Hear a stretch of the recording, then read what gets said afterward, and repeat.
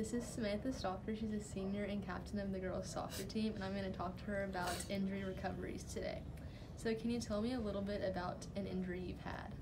So I've broken my right collarbone 3 times with long recovery times in between. Okay, how were you motivated to come back after having to go through the recovery process, breaking it again, and repeating it? I was really motivated to come back because I want to play in college, so I was just have to come back stronger and better so I can be at that level and be prepared.